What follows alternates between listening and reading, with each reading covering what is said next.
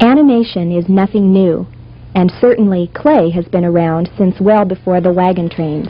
But clay animation? Well, that's something fairly new. Portland filmmaker Will Vinton has been doing clay animation since 1973, when he and sculptor Bob Gardner created their first theatrical short film, the 8-minute Closed Mondays.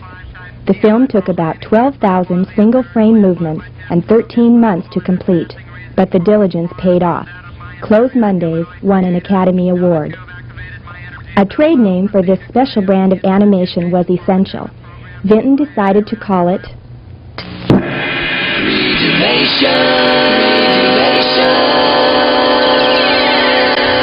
That's three-dimation.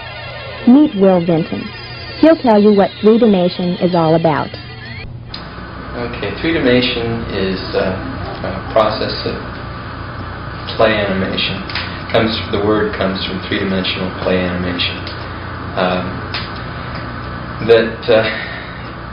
We've used the name essentially to sort of describe our particular kind of clay animation and set it somehow apart from maybe perhaps other people's.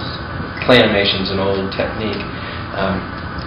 We didn't invent it by any means. It's a really old technique. Kids have done it forever, as a classroom tool, animation learning technique a lot, and there's some real classics of clay animation around. But we've taken on doing things in some more realistic manner, using full color characters and so forth, trying to do really fine detail, playing with metamorphosis kinds of things, using the medium in a lot more of an expressive way to do stories and things like that. And so really it's just a name that we've put on it, trying to say that maybe this is something a little bit different of it. It came about initially, started the process of play animation actually when I was in college. I started with three-dimensional kinds of animation.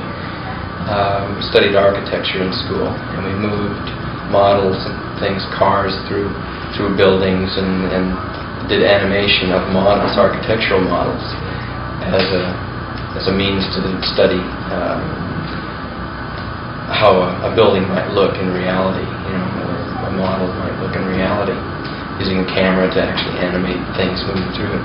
So that's where I first did three-dimensional kinds of animation, and then met up with a sculptor, Bob Gardner, in Berkeley. I was down there, and together we experimented around with clay in particular, and trying to create little film ideas with clay. Well, actually, then about 5 years lapsed after that, during which time I was doing commercial filmmaking of various kinds, documentaries and some cell-animated films and so forth, and a few small kinds of commercial three-dimensional animation things, moving objects and so forth. As we perfect the techniques, I think a lot of the techniques become less of a challenge, but we keep creating new things, new problems all the time, and that's sort of the fun of it. It's every film we do, we try and invent camera moves, for example, that are things we've never done before, that are require some kind of crazy camera rig to carry the camera off and make it seem very much like very light and not restricted to kind of tabletop model setups, camera sitting on tripod. You want to try and create the illusion that it's like a live action production, in the sense that you've got helicopters available to you and big cranes and dollying shots and all those kinds of things. And as I said before, I like the idea of kind of playing with the conventions of live action production, and using those as a kind of tool to create moves, to create thing. In other words, one way of looking, sort of off the subject maybe, but live action productions, we're so used to seeing them and the conventions that they use for editing and cutting, going to close-ups, doing camera moves and so forth. We see those and those begin to mean certain things. They're symbolic sort of things. And by using the same techniques in the clay animation, the same moves, the same kind of cutting techniques, you're borrowing on those experiences, those moves that live action producers have created, and imparting them onto the clay characters. We don't really create totally new techniques. Nothing that we've done or anybody's done, including the people that did Star Wars and I mean, there's hardly anything new under the sun. And I'm sure that for everything that we could say we've done that's new, it's new to us. New experiences for us, for sure. But there are definitely those things have been done, pioneered before us. But for our own sake, we are, as I said before, constantly elaborating on a repertoire of kinds of camera moves and camera shots and the way we can move it around. We're all elaborating on the kinds of armatures that we use for characters and for objects to support them, give the clay strength and so forth. We're elaborating, as I said, on ways to make things fly and ways of matting, using optical effects to combine live action scenes and clay scenes together in the same frame. We're constantly trying new and different ways too of the use of a reference film as guiding the animation, studying motion of real people and so forth as a guide for the animation motion. And so there's a whole lot of things, but like I said, none of those things are brand new. Vinton's company, Will Vinton Productions, has produced several clay animated films since Closed Mondays, including the 9-minute Mountain Music and a half-hour television special, Martin the Cobbler, both recipients of numerous major festival awards. Will Vinton Productions is currently working on a second half-hour TV special, Rip Van Winkle, adapted from the story by Washington Irving. Some personnel changes over the years have brought a mainstay to the company in former architects Barry Bruce and Don Merkt. Bruce and Merkt split and share the full-time duties of sculpting, set building, and animating. Well, there's a lot of different things that's pretty neat. It's pretty nice to actually be able to do some kind of creative work and really be able to make a living at it. There's a lot of people I know that are really creative and do really good things, but have a heck of a time doing, really making a living at it.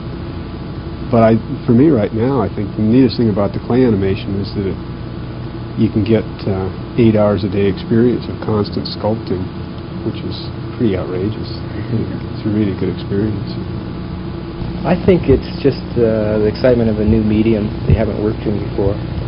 I think I'd compare it with what my like we talked about before, past experiences with working in just cardboard and architecture and wood and clay is so plastic that you can make it look like anything, and you can do really fanciful things with it, and you don't have the structural problems you have with other things. So it seems like it's just a medium that has a lot of potential, and more potential than limits, I think. The remainder of the crew involved in the production of three-dimension films with Vinton consists primarily of part-time and contract talent. Musicians Bill Scream, oh, hi, America, and Paul Jameson. There's a bee there, and I was going to... Writer and Vinton's wife, Susan Shadburne, and a Whitman sampler of other animated characters.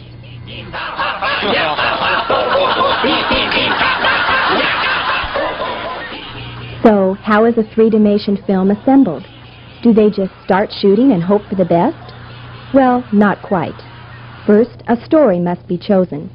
Then the story must be adapted to appeal to a specific or broad target audience, depending upon the intended market. Then, the camera moves are worked out and drawn into a storyboard form with the shooting script. Next, the voice talents are chosen, then filmed and recorded simultaneously in the sound studio. The actors are filmed to provide a live-action reference upon which to base every movement, gesture, and expression on their clay counterparts. Then the characters are created and the sets are built. The sets are almost entirely clay-covered wood and different mesh gauges of cage wire, with a few lichens stuck here and there to simulate trees. The characters are sculpted over steel and brass armatures with movable joints, as seen in this time-lapse excerpt from Will Vinton Productions' three-dimension documentary.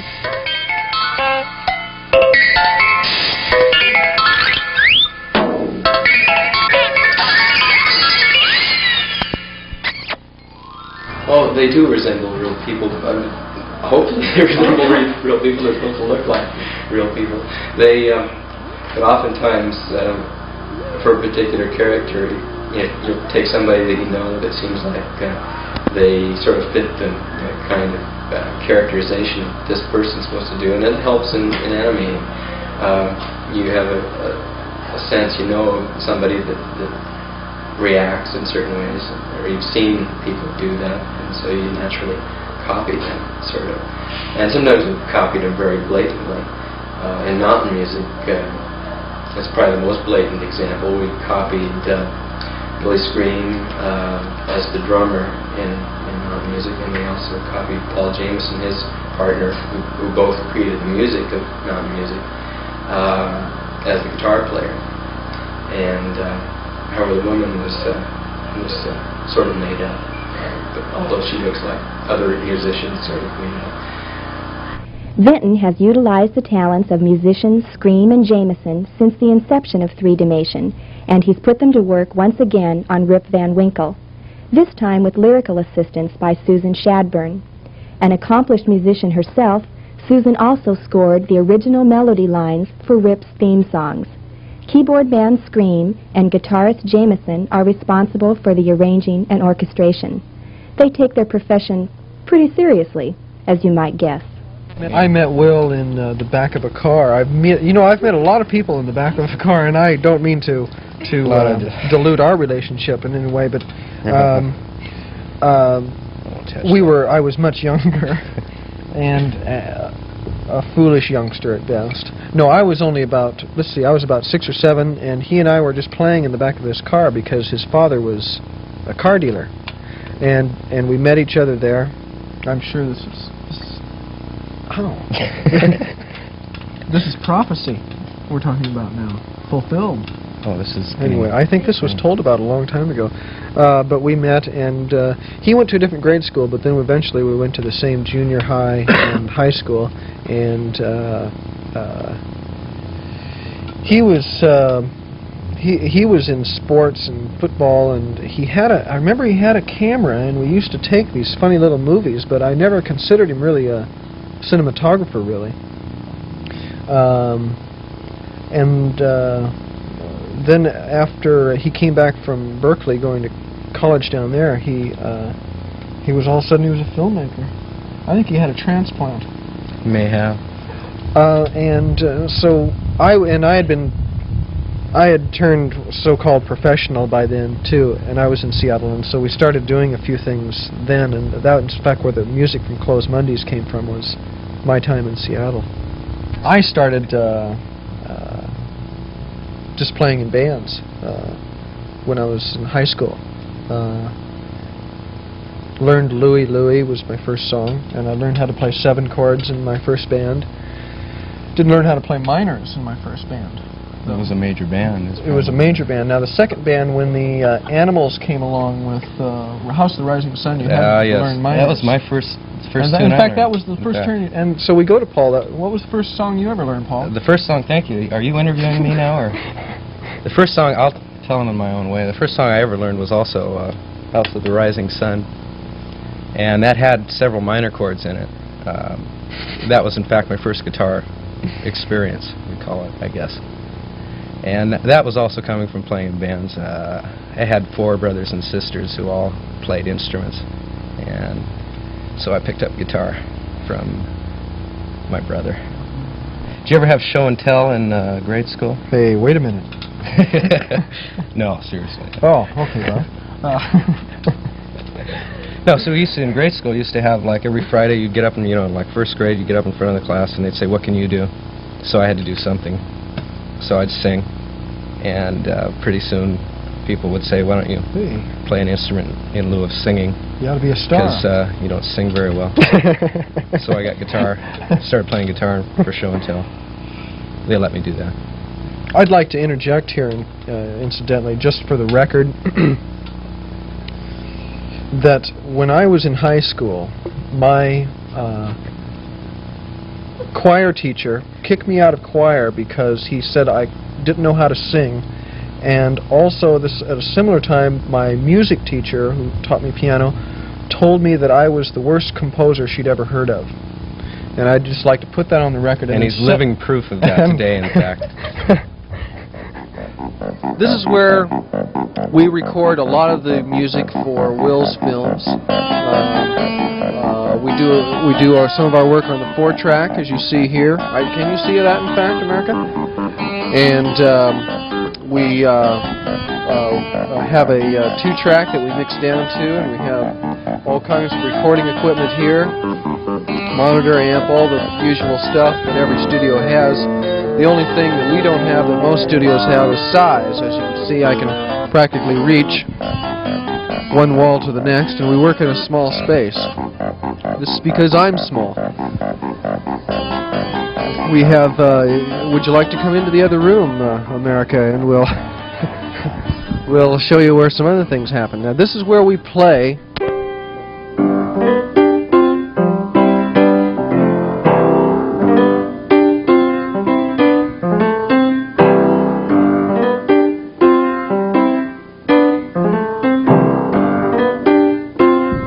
That's right, America.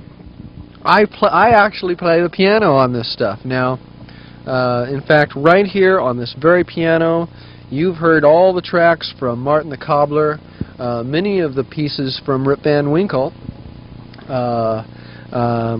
We put all of our sound effects from the film Jameson. All those were done here.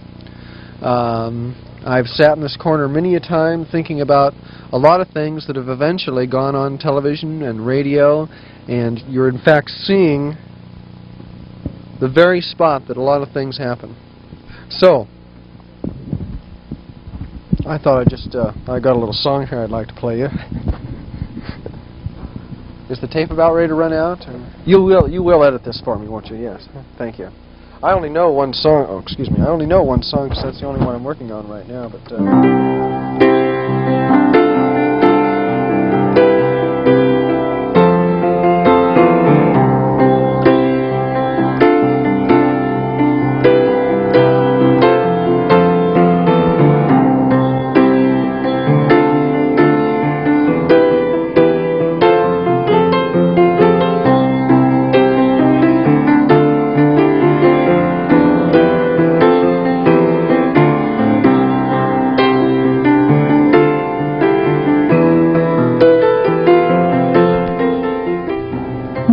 Have heard about some film industry drawbacks, budget entanglements, talent feuds, screenplay rights, and the like.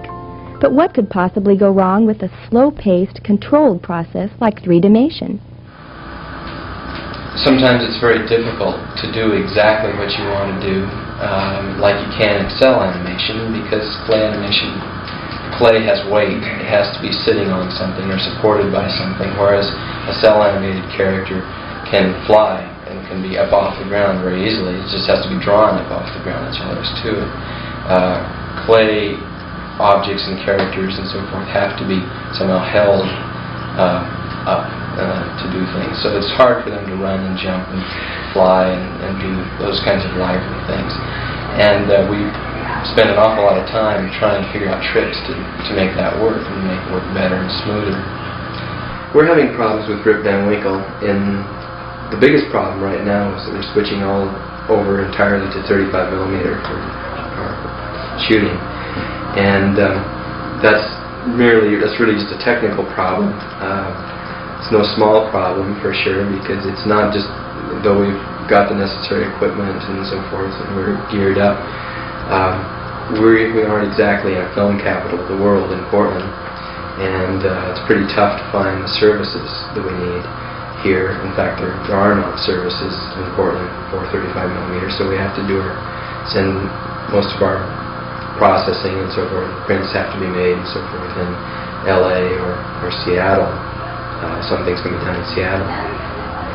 So that's been a real thorn in the side of Rip Van Winkle so far, but I'm very pleased with the results of Rip Van Winkle, and I think it artistically is really superior to just about anything we've done, I think, and I'm real happy about that. So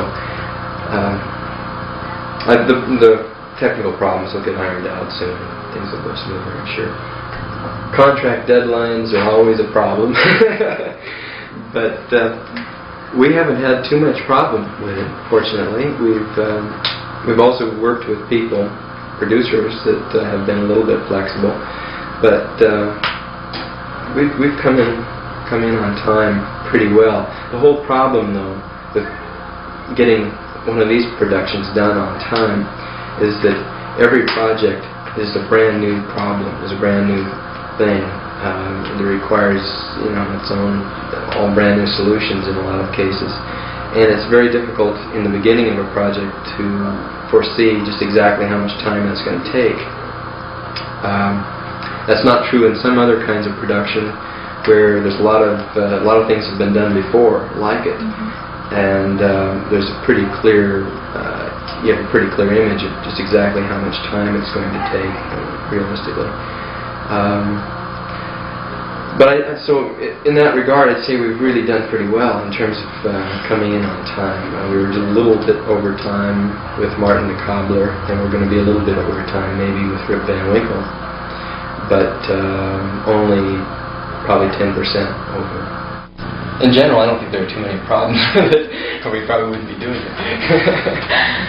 Sometimes things start slowly getting out of control, and I think we don't say anything, but sometimes it's real tense, and you can tell that Barry and I never fight. See, this is the thing, but we could. There's sometimes where we probably could, and I don't know if I want to talk about this. Well, I think what it does to you mainly is it gets you real anxious toward the end of the thing. You get tired, but you get tired doing anything for a long stretch of time. But when you get all that camera in the film, for me, and I know all that are all the film in the camera, how does that work? That's Don handles that. That's the thing about working 8 hours a day. It really helps to be in a mood. Some days it goes a lot easier than other days, and it just flows right along. But you got to do something every day. I mean, you can't just come in and say, well, today I don't feel like it, so I'm not going to do it.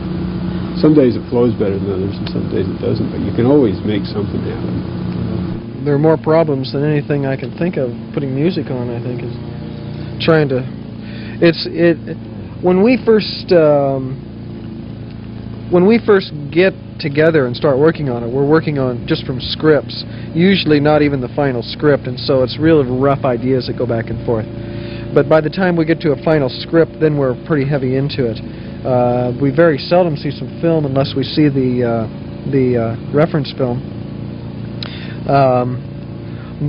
But usually we would like to have it sync really, in every possible way it can, and every second the music's doing something, and then the action does something, and be very close in sync with what's going on.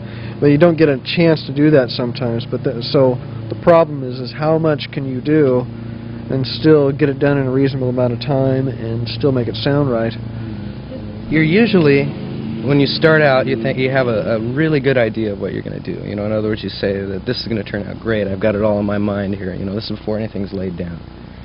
And about halfway through, you start getting kind of a panicky feeling, oh, he's going to cut this, and he's going to cut that, and this song isn't going to make any sense anymore, and my, the best intro that I've written, my whole career is going to be cut out, and then at the end, when you get the emotional, there's a real emotional high of seeing the thing, and 9 times out of 10, it turns out a lot better than you thought it would then, and you go, oh, geez, I'm a genius, I did it right, But there's a lot of worry involved in in the middle of it, when you're right in the midst of it, as to whether it's all going to come together or whether it's just going to make no sense at all. Does Three-Dimation hold a guaranteed position in the field, along with its already well-established cell animation competitors? Disney, after all, has been in the cartoon business longer than most of us remember. Yeah, I think we're in competition with cell animation. The clay animation does some things much better than cell animation. Cell animation does an awful lot of things better than clay animation. So you have to be very careful about using any of those mediums, I think, in ways that work well with that particular medium. I've done a number of small-time commercials in cell animation and limited cell animation, sort of product films and kinds of documentary things. But my experience in cell animation is fairly limited, actually. I had a lot more experience probably in three-dimensional types of animation. Which do you prefer, should I ask? Well, I definitely prefer three-dimensional animation, in particular the clay animation, three-dimension that we do. It's a lot more exciting to me. There's a lot of things that, for one thing, you're really working in real space. You're working with real characters in real space. They have these problems of weight and so forth. They take on personalities. You're building sets around them and so forth, and moving cameras through them. And when you shoot, every scene you shoot is like shooting live action, in the sense that you're performing in front of the camera. The characters are performing in front of the camera. It's not until you get the footage back that you know what it's going to look like exactly. And that's a sort of an exciting thing. It's also a very tenuous thing, and it's scary sometimes. And we get very nervous about viewing the rushes when they come back. But it's all that makes it fun, and it's the whole long process of shooting is enjoyable because it's that kind of experience. Whereas cell animation, after a fashion, once you get the cells and so forth designed, then it takes a factory of people, or else somebody who spends an incredible amount of time just grinding out the cells and making them come to life on film. For all its painfully slow, tedious hours upon hours of frame-by-frame shooting, sculpting, there must be some reward for the practitioners of this medium, which would drive any normal person insane. I'd say the greatest satisfaction in doing these three-dimension productions is really that of completing a project. The projects are very long, involved, detailed. They have a lot of elements that have to come together: music and voice talent, voices, and editing and technical problems, artistic problems.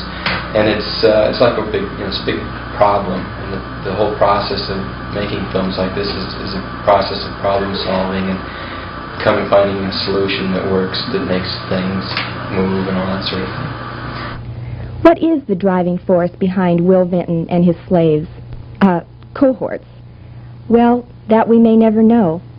But perhaps, even in three-dimension, the end justifies the means. Or is it the means justify the end? Outrageous.